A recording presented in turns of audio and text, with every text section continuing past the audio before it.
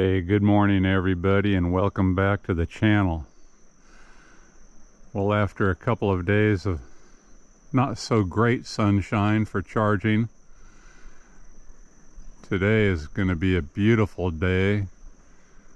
The sun is already getting high enough in the sky, hitting all panels on all systems. Should get everything up to full. Gonna be a great day. Beautiful. Well, today we've got the newest addition to the appliances that are running completely 100% off solar, and this is the Vissani 5 cubic foot chest freezer. Found it at Home Depot a week or so ago, under $200, which is a great deal. And for extra added food security, decided to add an extra 5 cubic feet of food storage for any potential storms, whatever may come our way. Want to have a little extra food security out here, so don't have to be worrying about that. They always recommend out here to have at least a few weeks worth of food on hand in case we get smacked by a hurricane, and then you don't have to be out there running to the store at the last minute or whatever, and you can just be tucked in at home and hopefully eating what you like. This will cost more to fill up than the unit itself cost itself. Interesting little fact. Right here, this piece of ground, they say the Hawaiian island here, the big island, between 400,000 and 800,000 years old. And if I split that difference and just call it maybe 600,000 years that this ground has been here, I can say that for the first time since then, at least, creating a 5 cubic foot space of air at 0 degrees Fahrenheit or below. I thought that was interesting, and that's how I like to think of it. This is kind of a first ever out here on this piece of ground, and it's in addition to over here, which I've done some videos on with this LG refrigerator freezer. It's just sitting right next to that, and it's going to add a lot to some food security. So in the past, when a hurricane has hit, and there's been, of course, a mad rush on supplies and food at the stores, and by the time I can make my way out of here, a lot of time those shelves are empty. So in just preparation for any eventuality, want to have a little extra backup. Got enough solar power to keep this thing running. It's pretty efficient. It says the estimated yearly energy cost on this is $26 a year. I don't know what grid system they're comparing that to, what state they might be comparing that to as far as the electricity cost. Out here it's not going to cost that because we're doing completely solar. Also says this unit uses about 216 kilowatt hours of electricity in a year. So pretty efficient, and I'll show you what it's running on. So got it tied into this little standalone wall system right now, running off of a 1500 watt pure sine wave inverter. Got it plugged in 24/7. Got all the usual suspects of components here. Got the Victron 130 amp controller. Got 200 amp hours Power Queen lithium iron phosphate. All these things I've reviewed before. They're all working well. As I've been chasing energy around and trying different appliances, that's what we're doing right now, is running that chest freezer 24/7. It was just on a minute ago. It has turned off. It is drawing no power right now. As you can see on that watt meter, 0. It's pretty warm today. The ambient temperature inside the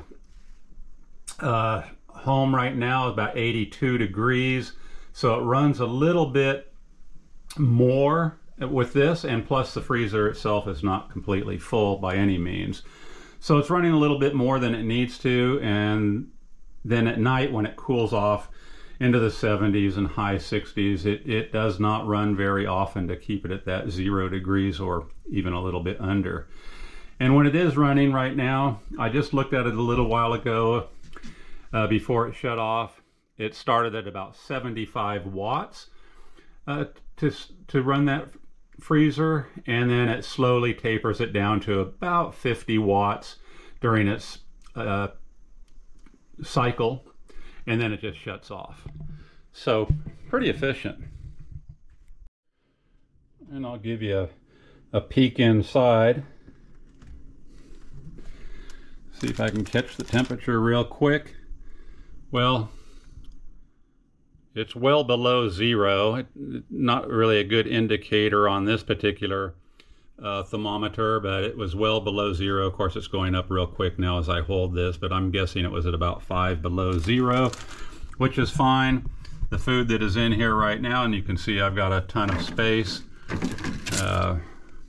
Got a bunch of meat in there. I probably have about 30 pounds of things in there right now. Just absolutely rock hard, building up just the teeniest bit of frost. This is a self-defrost unit, which means you unplug it. You'd want to do it when everything was out of here, of course, and let it defrost whatever has built up. And then it has a drain plug out here on the outside. So that's what they mean by manual. Just unplug it, wait for everything to melt, drain it out of there into a pan of some kind, and you can wipe everything down. I notice that just along the edge here, it builds up just a little bit of water. It's never come off onto the sides at all. Seems to be keeping it pretty well sealed up. I don't mind seeing just a little bit of that building up from the heat of the day. Can wipe that off. Not a big deal. But yeah, some extra food storage, longer term food security. Like that pretty well. Been running this several days. Like I said, during the heat of the day, like right now, it's 81 in here right now. So it's running a little bit more often during the heat of the day. And as you could see, I have a lot of space to fill up in there. Over time, we'll get this thing filled up, and then it'll even be more efficient once the whole thing is completely full. And there won't be as much airspace in there to be working with, but it still does not run that long. I haven't been able to keep that close of an eye on it to tell you exactly how long it's been running, but it hasn't been touching that battery at all in any serious way. I've got 300 watts of solar tied up to that battery, and it's keeping up just fine. So yeah, really gonna like that.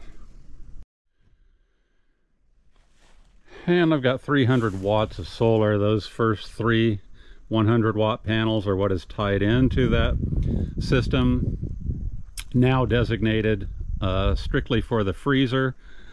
Those 2 100-watt panels are tied into the system right next to it. And I'm going to have to move this. I've been using this for the past several months for a lot of test videos that I've been doing, and a lot of testing on my own that I haven't even got around to showing you guys yet. But right now, I'm going to have to move this array, and I'm going to have to move it back in here somewhere because the sun has changed enough of its angle now that it's been going down for a couple of months, that in the morning I'm losing out a lot of sunshine that I could be grabbing if it was just over there.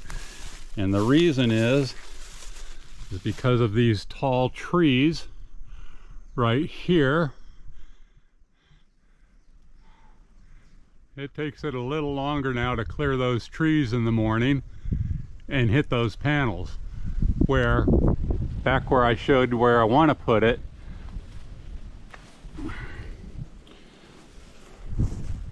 I'll get a few more hours of sun than I'm going to be getting here. So that's one of the things I wanted to point out, is I always set my permanent array for the best sunshine I get when the sun is at its lowest point in the year. So December 21st, out in there, when the sun is at its lowest point getting over those trees, that's my optimum place to be putting it back in there. And that's about where I'm pointing to, is about 30 feet away from where it is right now. And that'll get it out further, clear those trees earlier in the day. And that's just how I do my arrays. I always have these tall trees to deal with. The sun does get up high and fast here, being as close to the equator that we are. But there is still some to be gained by setting the panels where the sun hits at the lowest point of the year. And then after that, it's all good. So I hope you guys enjoyed this video. Show you yet another electrical appliance going to be run 100% on solar. Extra food storage. We live in a very rural area out here. We only make supply runs so often. And in the event of an emergency, which it's coming eventually, don't want to have to run out there and deal with the mass crowds, shortage of supplies, which does happen. Just have a little more security while things work their way out. One time did get a lot of knocked down trees out here during a hurricane. Took a few days to get cleared out enough with chainsaws to make our way out to a store. So just planning for things like that. Not overly paranoid, just to have a little extra comfort in knowing that for most things, pretty well covered.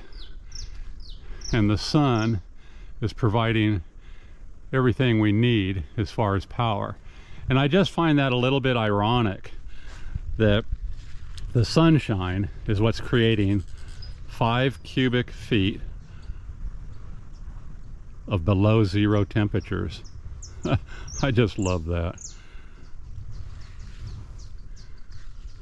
All right, you guys. Catch you on the next one. Aloha.